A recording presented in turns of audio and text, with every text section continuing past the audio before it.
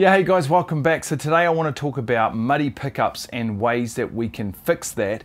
Now there's a really cool mod that I have used quite a lot of times to fix muddy pickups. It's not just for muddy pickups, it's really customizable and you can use it to tweak the low end to get the sound that you really want out of your pickups without having to shell out and buy a whole new set. Okay, so how does this work? So often when I see a mod like this installed, it's a capacitor in line with the pickup, and what that does is it gives a fairly steep roll off, and to me it can sound a little bit unnatural. So what I like to do is add a resistor in parallel to that capacitor, and I also have a fairly unorthodox way of installing it which gives a few more advantages, which I'll show you later on in the video today. So first, let me show you how it all works. First up, we're going to show you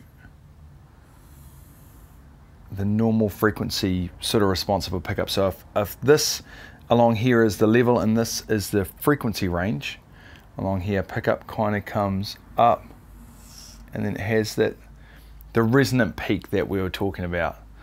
Obviously my drawing skills have slightly improved since last time. So what actually happens is when you add a cap in series or in line with that pickup, so from the hot wire of the pickup to the switch, say, what happens is this bass down here gets rolled off like super steeply, well, fairly steeply anyway, and to me it can sound a little bit unnatural or a little bit strange. So when you add a resistor in parallel to that capacitor, so you have a capacitor and a resistor in parallel, and that then is wired in series with the pickup, what it does, it just softens the bass. So instead of it rolling off like that, it kind of rolls off like sort of like that.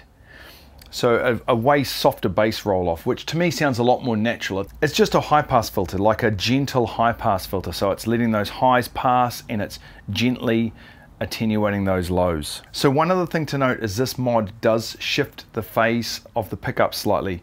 So that's only a problem when you're combining two pickups together, and it might not even be a problem. It might be a sound that you actually prefer, but it's something you sort of should be aware of. The other thing is it can make it react a little differently when using things like fuzz pedals, like how it feels when you roll off your volume.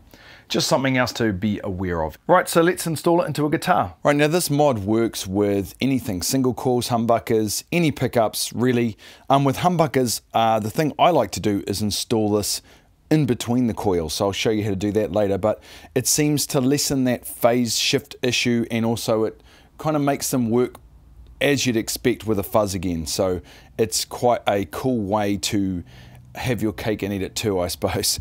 Right, so what I've got here is a 10 nanofarad capacitor. I tend to just stick with one capacitor value and I vary the resistor value. So what I'll do is I'll grab 100K resistor, and you're just twisting it between these two legs here so they're in parallel with each other.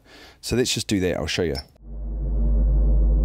Cool, so it kind of looks like this. And what you can replace this resistor with, you could make that a variable resistor, so you could wire that to a pot so you have this sort of absolute tweakable control. There's a lot of things you can do here and a lot of different mods you can do, but I really want to focus on just a simple upgrade that anyone can do, and all you need is one cap and one resistor, and you can do a whole bunch of experimentation to find out what works.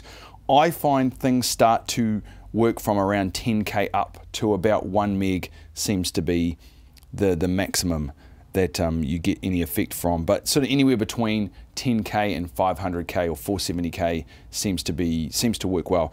I've put 100K on here, and that's a nice tweak, and that's the great thing about this. You don't have to, it doesn't have to be a full-on bass roll-off. You can just reshape the low end of your pickup. It's a great mod to be able to really customize the sound that you're after, and it's really, really simple. So anyway, once it's like that, let me just chop this. I just touch a bit of solder just to sort of seal it once it's twisted together. Like that. It just kind of locks it in, I suppose. So now that's ready to go. That's basically ready to go into your guitar. So we'll show you how to install this. And before we do that, guys, if you haven't already, please subscribe. I'd love to have you on board. We've got some really cool mods and other projects on the way. So hit that subscribe button. Anyway, let's get into this next part. The first thing you want to locate is the wire coming from your humbucker, or the 4-conductor cable, or it might be a 2-conductor cable. Okay, in this case, we've got a 4-conductor cable.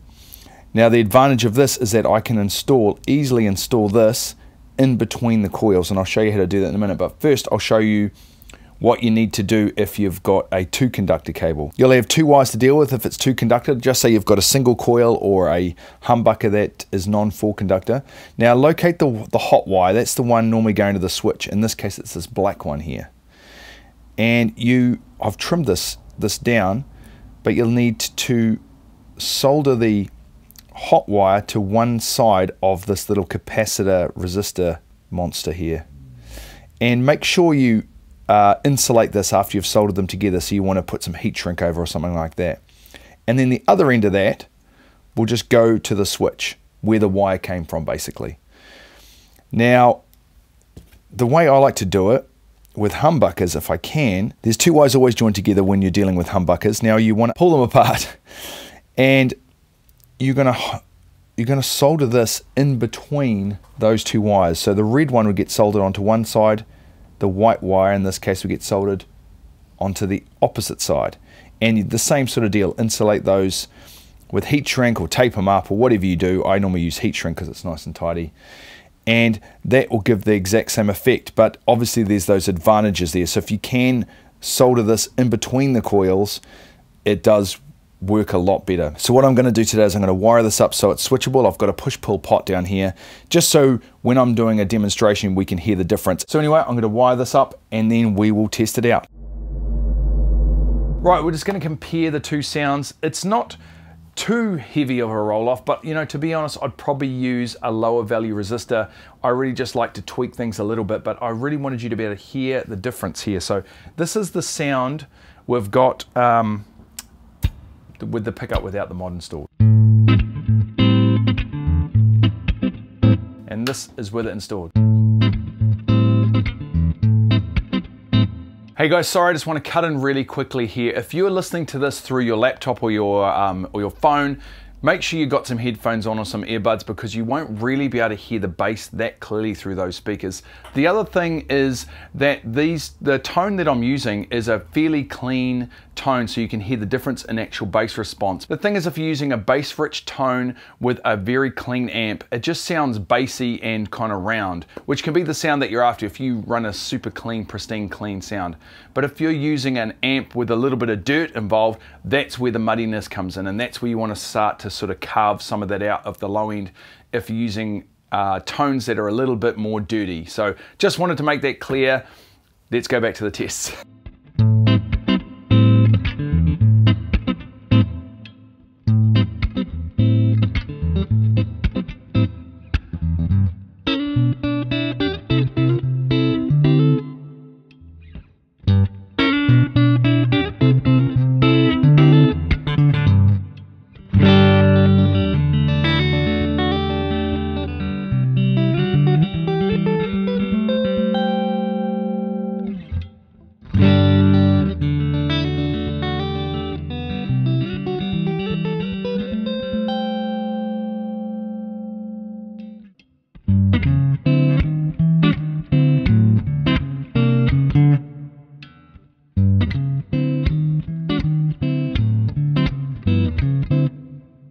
Cool, so as you can hear, it does a decent job of really sort of opening up that low end. Now, just to let you know, if you've made it through to this section, there is a free diagram on our website. I've got the link in the description, so just go and check that out. Hopefully, if you're a visual person like me, sometimes it can just make more sense seeing it sort of connected to a pickup. Okay guys, I hope that was really helpful. Have a crack at it, see how it goes for you, and we'll catch you in the next video.